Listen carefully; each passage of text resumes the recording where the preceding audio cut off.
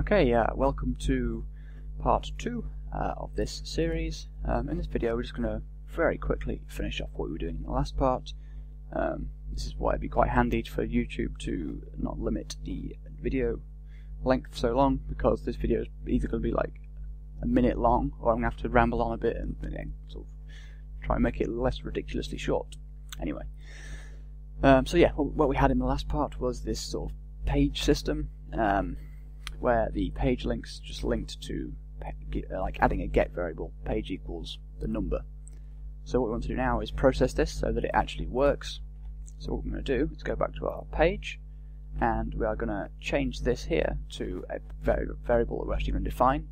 So I'm going to change this to page, and then at the top of the page all the way up here we're going to define page equal to we're going to use the ternary operator here. So if you haven't watched that, if you haven't used that before, either search for it on php.net or go and watch my video on logic, because I believe I covered it there. But what we're going to do is check something, and what we need to check is set get page, because they might come to the page without actually specifying a page, and we want to sort of default to page 1 if they don't specify a page. I said page quite a lot in that sentence, but hopefully that made sense. Anyway, so if the page is set, we want to set the page variable equal to, I suppose you don't need to do this, but I'm going to cast page to an int, just to make sure we have the right data type. And if it's not set, we're going to default to 1, because the first page is like probably what they want if they've come to the page without specifying a page.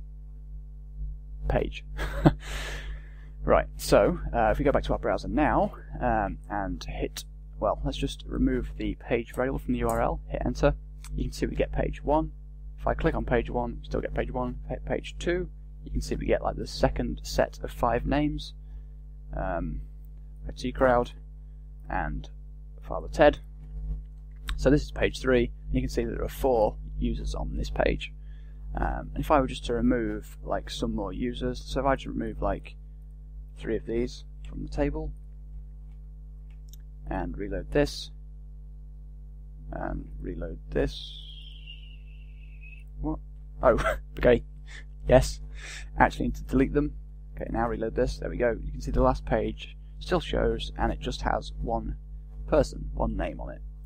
So that's the basics of paging, pagination, however you want to say it, in PHP. And sorry if the audio has been slightly terrible in this video, but I don't know, I'm working on it. Oh, and also I didn't manage to work out how to get my recording thingy to capture the window frame. Although it doesn't really matter, I suppose, because you can still see what I'm doing. Anyway, that's it. So thanks for watching, and yeah, that's the end.